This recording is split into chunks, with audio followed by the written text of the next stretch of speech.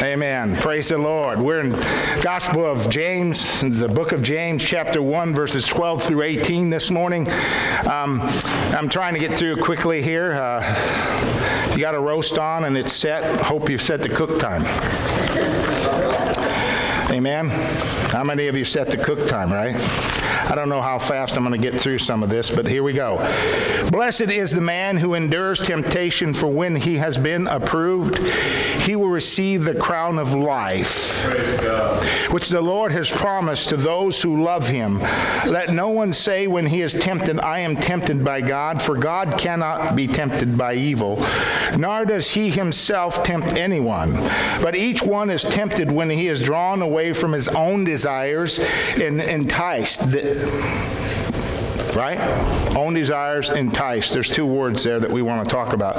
Then when desire has conceived, it gives birth to sin, and sin, when it is full grown, brings forth death. Do not be deceived, my beloved brethren. Every good gift and every perfect gift is from above and comes down from the Father of lights, with whom there is no variation of shadow or of turning. And of his own will he brought us forth by the word of truth, that we might be kind of a first fruits of his creation. Amen? What do you think about that text? Do you like it? Praise God, yeah. So the thing about this whole reward about in chapter and verse 12, blessed is the man who endures temptation. I want you to know that most of the time this word temptation, which you'll get through in 13 through 16, is talking about an original temptation that leads to sin. But this particular temptation that in this particular text is talking about the temptation that struggles and things bring into our lives, situations, and things that are happening. Like, for instance, if you're sick and you've been suffering with the back for a while, that in itself is a struggle. That in itself is a fight. And what happens is sometimes we just give up. We don't keep focusing in on Jesus, and we just give up. And therefore, the trials and the tribulation and the persecution that happens to us causes us to just give up and turn and not believe that God cares. This is particularly what in this text James is talking about. Listen, he says, for when he has been approved, when who has been approved? Those who are being persecuted, going through suffering and tribulation and trials. You know what? That word approved literally means that God is going to put a stamp of approval on you as we walk through this, and we keep believing in the midst of those struggles and strife, and we keep thinking those things. Then we just keep saying, Jesus, I don't know what you're doing and when you're doing it. I just know you're doing it. Amen? I don't know why I'm suffering. I don't know why this back just won't be taken care of, because I know you can do it in a moment's notice. Let me give you a personal example that I've suffered just with this whole back thing. It's very interesting, because the first thing, when you can't get out of bed and you're in constant pain, it takes all that you got to just survive. You're drained. But then on top of that, the enemy comes in the midst of that, and he sends a lot of false testimony to you. He lies to you. He's the accuser of brethren. He's a liar. He's the father of lies.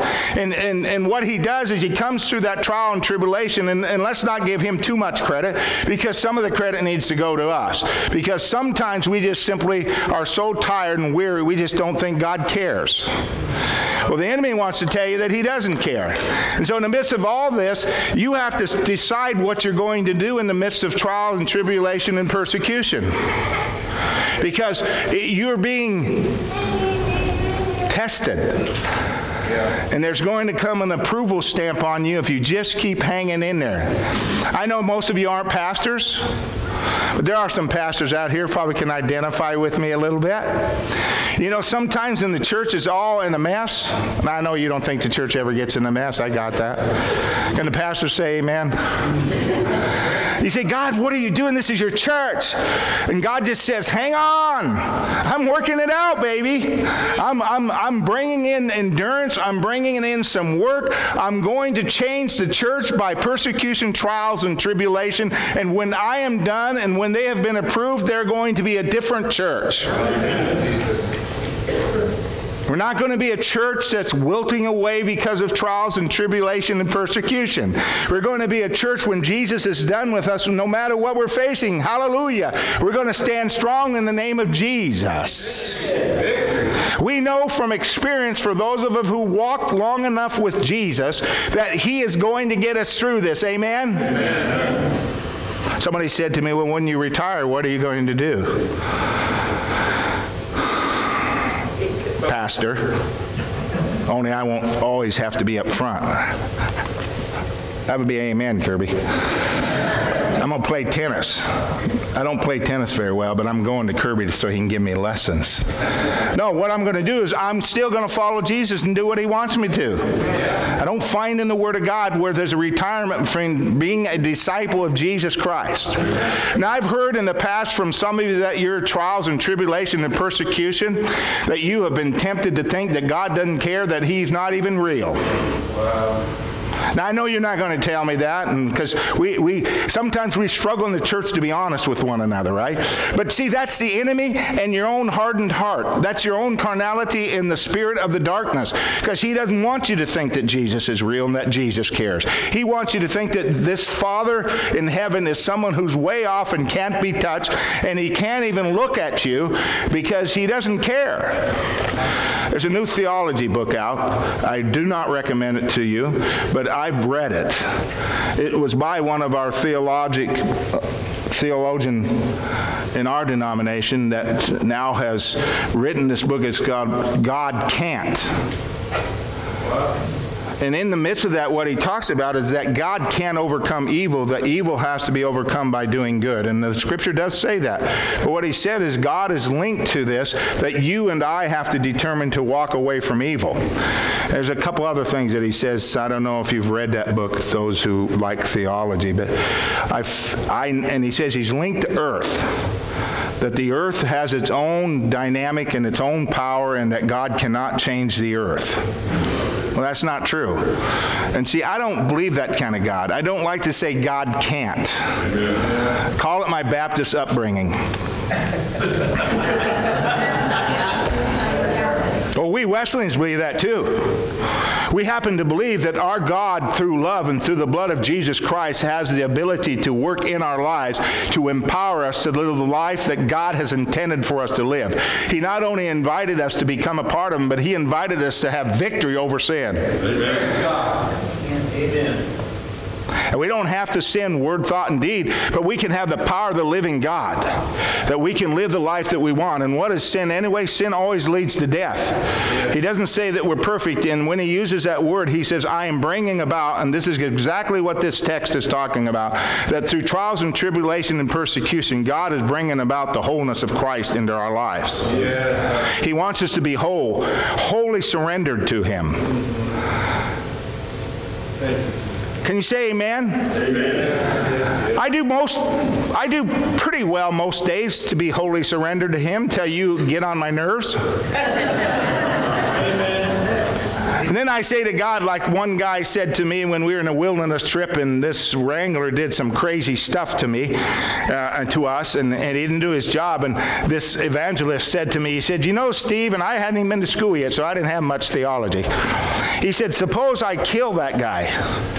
You think I'd lose my salvation? I said, I don't know about your salvation, but I know for one thing you'd lose your sanctification. Because you weren't wholly surrendered to God. If you're going to take and kill someone, you weren't wholly surrendered to God, because what he did is not a life and death situation, right? It was just a joke.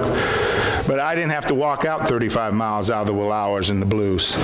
He did. And I'm thinking, you know, I feel like that, right? Murder's always an option. You know what Ruth Bell Graham said about Billy? Someone asked her once if she ever thought about divorce. She said, no, not really, but I thought about murder.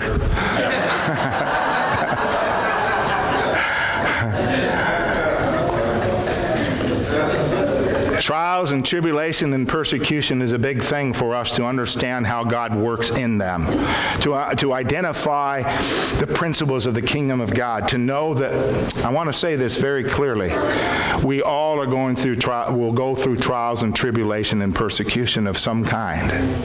And it will be directly linked to the kingdom's work in us. Because you see, if James is right, then he's saying that God is allowing this to come into our lives to purify us, to cause us to surrender our lives to Jesus, so that when he comes to get us, we will be approved workmen of God.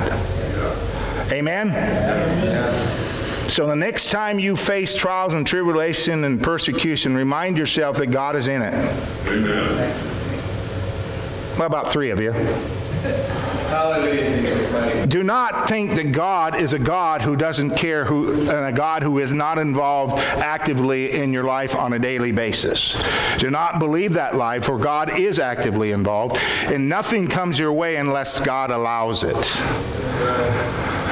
I'm not talking about sin. I'm talking about temptation to think there isn't a God. And then he goes on to verse 13. We're never going to finish this because it's time for me to go. Let no one say when he is tempted, I am tempted by God, for God cannot be tempted. Praise God. Hallelujah. Cannot be tempted by evil. Someone says, well, what about Jesus? He was tempted in every way. Yes, he was, but he was God-man. He came as a Savior, right? He came as a Savior, but there was no sin in Jesus. Jesus successfully, as a man God, came and successfully delivered onto the evil one who tempted him with everything from wealth to food to everything you can say. And God, he said, no, it is written, it is written, it is written, to do the Father's will or not do the Father's will, but the Lord God Almighty cannot be tempted and will not tempt you and I with evil. Amen. Are you hearing me? I had a young man that I grew up with, and he was a mess. He was into everything you can imagine, and he was a preacher's son. He was my preacher's son. And he said something to me one day, and I'm just a young Christian. He said, you know, I'm into this stuff because I know God's going to bring me out, and I'm going to have a great testimony. Amen. No! God didn't cause you to do evil. You chose that on your own heart, by your own desires, by your own lust was you drawn away. Amen. And then you gave into that lust, and the desire became active in your heart, and out of that active desire of that lust became sin. And then sin, by the way, this word sin is not a one-time sin. It's about sinning. And what it says is when you are sinning, it's leading to death. What did Jesus die on the cross for? Take away your sin. Amen. Now, I can't get into all the theology about this, but the truth is, when Jesus is sitting at the right hand of the Father making intercession for us, you see his blood covers us. Don't get me wrong, I'm not saying if you have issues in your life, you need to take care of those issues. Can you say amen? You need to discipline your life. We'll get into that a little later. But here's the thing about sinning. I'm drawn away by my own lust, by my own desire. And when I give into that, it becomes so inbred in me because of the carnal nature and the flesh. And this is why Jesus came and died, to empower us with the power of the Holy Spirit so that we can overcome the carnal nature. The flesh is weak, but the Spirit is strong. We cannot do this on our own. If we could do this on our own, then he wouldn't have sent Jesus. Yes. So stop letting the enemy teach you that you can do this in your own strength. You cannot do this in your own strength. Amen. It has to be a supernatural work of the living God. And God has to be actively involved with you. For you to turn away from sin, Steve, God has to do it in me, and I have to walk in obedience to do that. Yes. Now, that is not to say that we don't understand and identify with certain things that we should not do. We should listen to the Holy Spirit. You know, sometimes you say, well, I'll just do this, just this little bitty thing, and God will say through the Spirit, no, don't do that. Right. Why? Because he knows that it's a trap. Yep. And Satan is not always setting the trap. Our own flesh is setting the trap, because the Bible says that evil, man's heart is evil. No man knows it, how far it is. Oswald Chambers said this week in my devotion, he says, what happens to a man who thinks he's not evil is God will show him how evil he is. Right. So that he can bring him to a surrender and identify with the power of the living God. Yeah. Amen? Wow, 2 verses.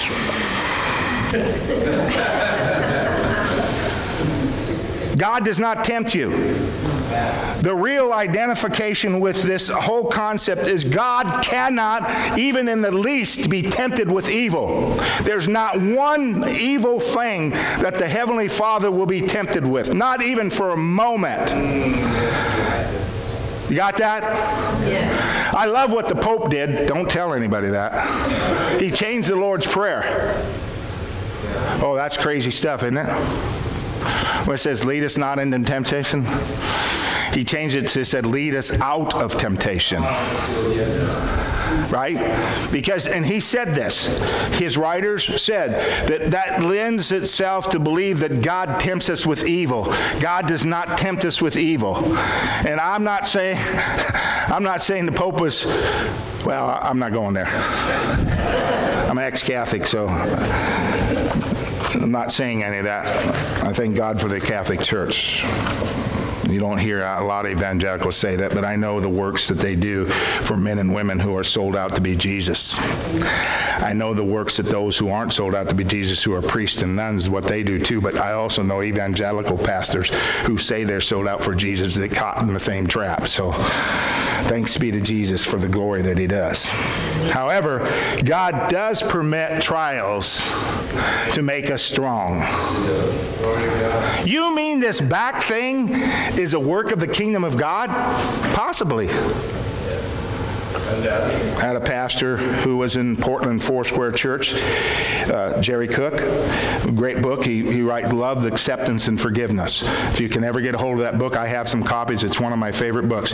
But in there, he was in this pastor of a huge Foursquare Church in Portland, and he just kept going and going and going, and God kept telling him to slow down, let others take some responsibility, but he just felt like he was the mainstay. Not arrogantly, not prideful, but he just felt like this is what he was called to do, and so he kept pushing himself, and then Jerry ended up in the hospital in Portland. And as he was laying on that bed, the Holy Spirit began to speak to him. You think you are so important that I can't do the kingdom's work without you. And Jerry, I had to put you on your bed, on your back in the hospital to get your attention. This is not your church. This is a church, my church. This is the kingdom of God. This is not your kingdom, Jerry. This is my kingdom. And if you don't quit, you're going to die. Wow. Physical death because of pushing yourself and doing things that I never called you to do. And Jerry said it was an eye-opening ministry of the Holy Spirit in his life in that hospital when he realized that this wasn't his church, it was God's church. This is not your life, it's God's life living in you. What does that mean? It means you have to surrender your life to him. Your dreams, your wishes, that doesn't mean you have to not pursue them. It simply means that God has to be number one in your life. Amen? So many times I hear people say, well, I don't have any money because I didn't save any money and I didn't buy this and do that. Well, that's okay. God's going to take care of it. But at any time, did God tell you to save some money? Did God tell you to buy a house? Well, let's not talk about that. God's going to take care of you? Yeah, he's going to take care of you. But setting priorities and policy in your life is a good thing. Doing good, but not being controlled by them, but being controlled by God is a blessing of the Father. I just read on Facebook, no, I don't do Facebook, on YouTube this week, about this man in Singapore. He's 20 years old. He's a billionaire over 12 times. He gave his heart to Jesus Christ, and he said to this person, they asked what was important to him, and this is a public testimony. He said, money is not important to me. He said, wealth, possessions, and material things are not important to me. I thank my Lord for them, but he said the most important thing for me is a personal relationship with Jesus Christ. Amen. He said, I can live without those other things, but I can't live without Jesus. He's 20 years old. He's in Singapore. I don't know if you know much about Singapore. A lot of wealthy people in Singapore. And he's 20 years old. His brother is 24. They are believers in the Lord, and they are out proclaiming the good news of the gospel of Jesus Christ. And this guy's a billionaire, and someone said to me, well, yeah, let him give that billionaire to me. Give me $1 billion. Yeah. Well, I don't think it's going to change him. When someone says to you that he loves Jesus, and Jesus is the most important thing, and having a personal relationship with Jesus is what matters more than anything, that's a pretty powerful statement. Amen? Thank you, Jesus. Should take that to the Bill Gates and Warren Buffett and Jeff Bezos, whatever. Jeff B. Let's just call him Jeff B. Jesus, you have the greatest gift of everything. Your gift from Christ is worth more than anything else in your life. It's worth more than all the money you can have. And sometimes we just need to live that way, and God cannot be tempted. One last text. We got time for one last text? But each one is tempted when he is drawn away by his own desire and enticed. I want to tell you something. Here's a beautiful picture of what he's talking about. You can check this out just to make sure I'm right. It's like the fisherman who's fishing on the river, and he baits his hook with a bait that he's going to put in front of that fish's mouth, and they're going to hit it because the bait is enticing. What James is saying is the enemy of your soul begins to bait and entice you with things that you don't even understand, but you're tempted and you begin to be drawn away by your lust. And Satan is constantly trying to entice God's people to walk away from him in sin. Bait. Well, that bait's not working. You haven't caught any fish. Let's change it out. Let's go to the wiggle work. I don't know. Someone said to me once, they said, "What are you using?" I said, "I have no idea. It just works." Satan knows exactly what bait to use in each of your lives. He knows what will entice you. That's why the kingdom of God and his word says that we begin to develop in our heart and mind to put on the mind of Christ, to hide his word in our hearts, to dwell on the pure things, because God knows that we need to be redefined by the power of the word and by the power of truth, so that we can stand in the midst of that temptation and say no.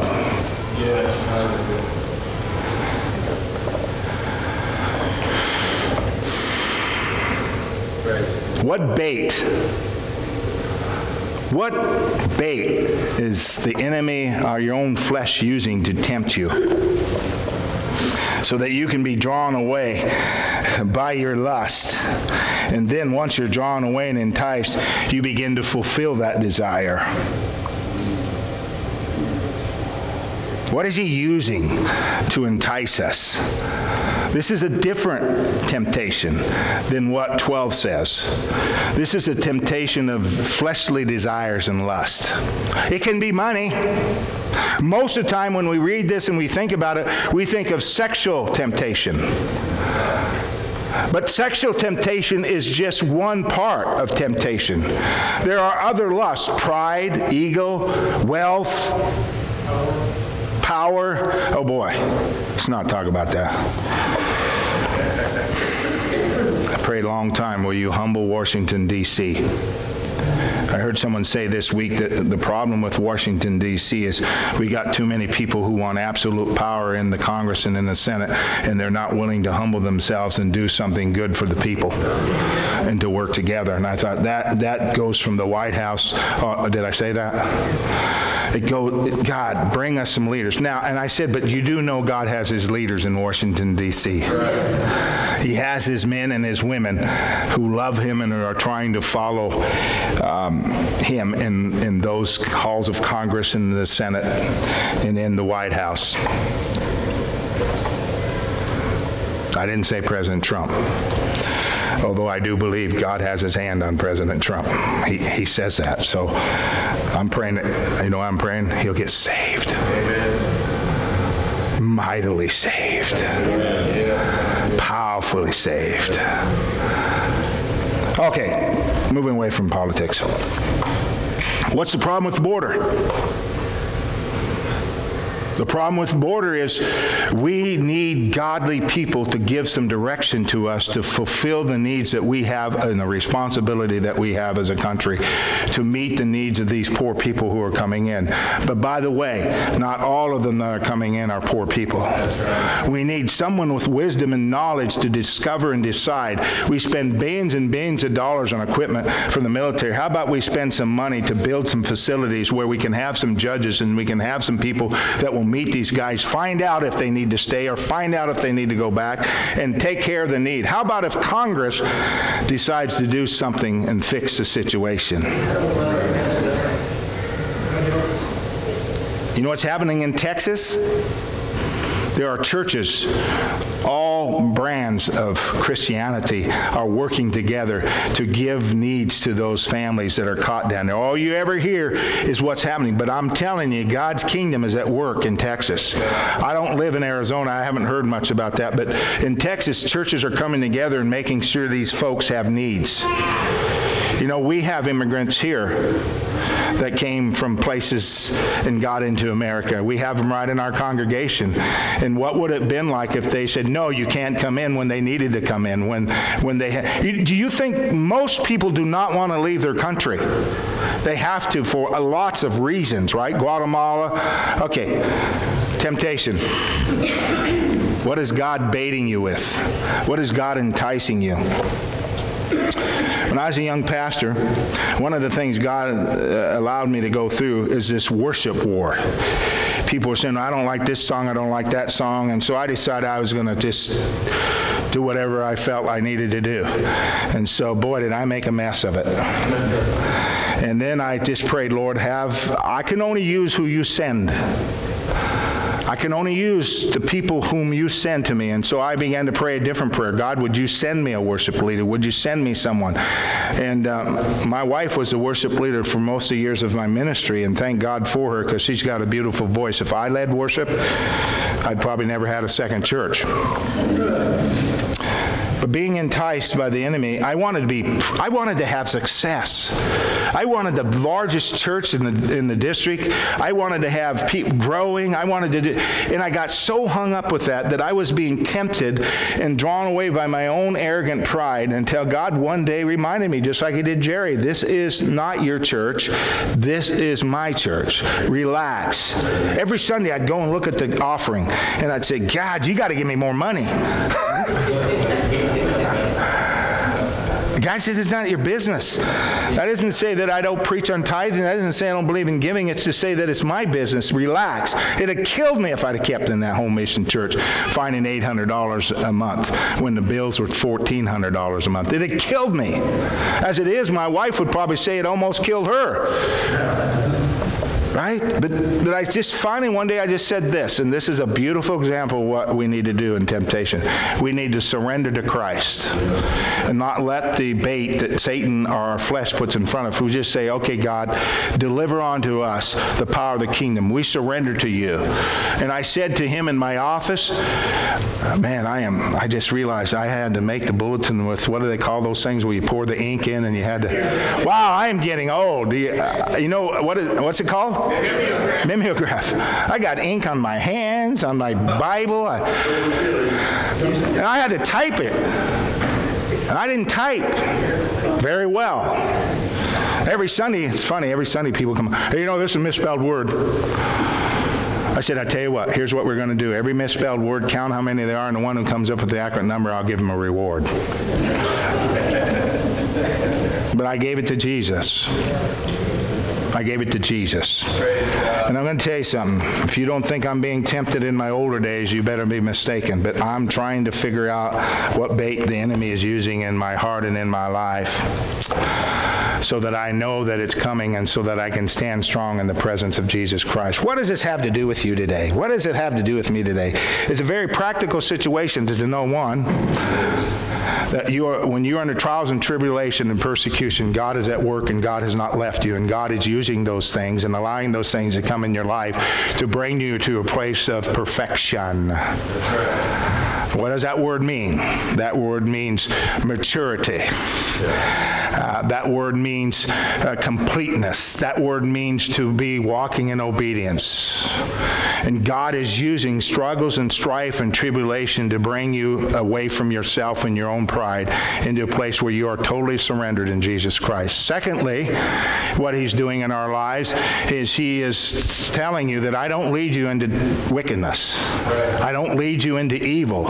In fact, what I do is I allow things to come into your life so that you will walk away from evil. Thirdly, he's telling you that when you do commit evil and you sin against the Father, because that's who you're sinning against, that you have been caught in a trap and that you have been enticed by the bait that the enemy or your own flesh has had, and what you have to do is figure out what that enticement is and ask God to cleanse you and heal you and set you free from that. If you have the meat hook of Satan in you and every time you try to get victory and he keeps coming back to the same thing, that's because you have a hook in you and Satan has power. You need to rebuke that in the name of the Father and of the Son and the Holy Spirit and take the meat hook out of you so that he no longer can drag you around by the same thing time after time after time. So that you can have freedom in Christ Jesus. Now, don't get me wrong, Satan doesn't take his hat off and he says, okay, I lost that battle, I'm over. No, he comes for an unopportune time to tempt you again. When Satan was done in the 40 days of the wilderness, it says Satan left him and the angels came and ministered to him. What does it say? It says that Satan waited for another opportunity. Another opportunity. Satan's not going to quit, but in Jesus we can have authority and we can have power over that. What does it have to do with me? It has everything to do with me. I have to learn how to discipline my body and make it into subjection. Paul says, I beat my body. You know he says that? The good I want to do, I don't do. The evil that I don't want to do, that's exactly what I do. And he says, in the next chapter, he says, who shall deliver us? And he says, thanks be to Jesus, because Jesus delivers us. Paul says, I beat my body just like a runner, just like a marathoner, just like a boxer, whatever you want to use there. But I make my body do what I know it needs to do by the power of the Holy Spirit, which literally means in the last thing, don't ever do this, my professor wouldn't like this. We have a responsibility to discipline ourselves to live the holy life. I don't care what name you have on you. It's about Jesus. It's not about the Church of the Nazarene. It's not about your church. It's about the Church of Jesus Christ. And he ignites fires in us to live the life he calls us to live. Hey, could you help me today, brother? Because I am so tempted. What are you tempted with? You really want to know? Can you handle it? Can you handle it? If I didn't think you could handle it, I wouldn't call you. When was the last time you were honest with someone that you trusted and you said to them that I am sorely being tempted with anger? I'm sorely being tempted with lust of the flesh, or lust of the bank, or lust of anger, or I just don't think God cares. When was the last time you called someone and said, I need your help? I need you to pray for me. I don't know how many of you have told me this last 2 weeks that you are praying for my back. I can tell you, I can tell. I can tell. I'm telling you, I can tell. Don't stop praying, but let me pray for you. Amen.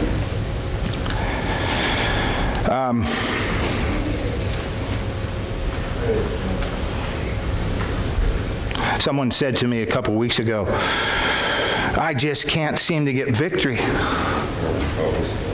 No matter what I try, no matter how hard I try, I can't seem to get victory over this.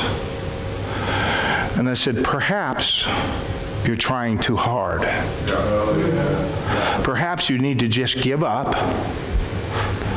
confess it to the Lord Jesus, and say, I cannot overcome this without you. Amen. And then let the Lord, through the Holy Spirit, teach you how to overcome that. I said a couple of weeks ago for you to call and ask my wife how I'm doing. Anybody call my wife, ask her how I'm doing? But why don't you wait another week?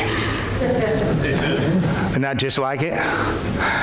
And I said, nobody knows that, but here's the reason. I know that accountability is part of walking in the kingdom of God. I know that being honest with people is part of my victory. So in the end, church, let's just be honest with each other. We all are sinners saved by grace. We all, like sheep, have gone astray. The next time you see someone on the street that's astray, just remind yourself that because of the grace of God, He has cleansed you and you're no longer lost. You've been found.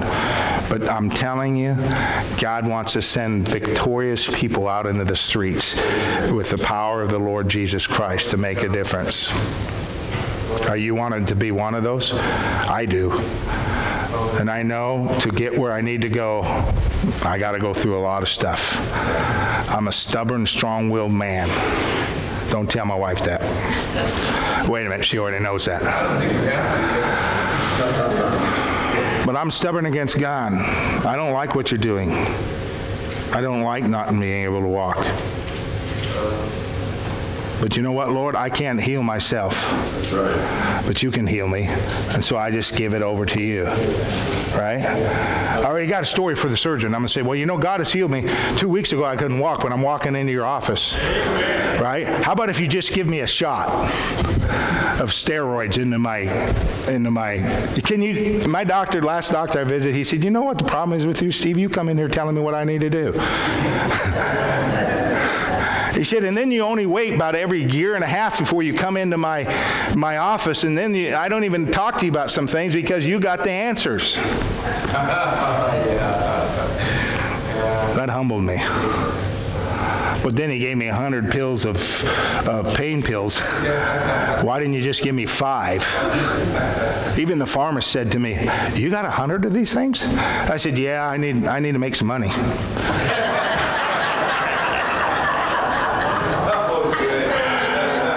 He looked at me and he says, we're not going to be able to fill that. He said, in fact, what we're going to have to do before we fill that prescription, we're going to have to call your doctor because it's got a red flag on it. No, I said, you know, the reason my doctor gave me that is because he knows that I don't take that stuff and I resist it all the time, so he trusts me. Well, the pharmacist said to me when I said that to him, he says, well, I don't trust you. He said, so we're going to have to check that out. So you know what I did? I pulled my prescription out of Walmart and I went to Costco and they just filled it. Yeah. Costco's a cool thing. And but I was taking that medication, in conclusion, that's the first one, I realized that the medicine was helping a little bit and it got my inflammation down and the pain under control. And then in about 4 days into that, I realized it wasn't helping me anymore because too much of a good thing can become a bad thing. And so what I did is I quit taking that meds and I got better. I was able to walk and do things. I still have them in case the pain gets out of control. We don't want the pain out of control. But on the other hand, Jesus is a good thing, and you can never get too much of Jesus. But what we do is we reject Jesus and we walk away.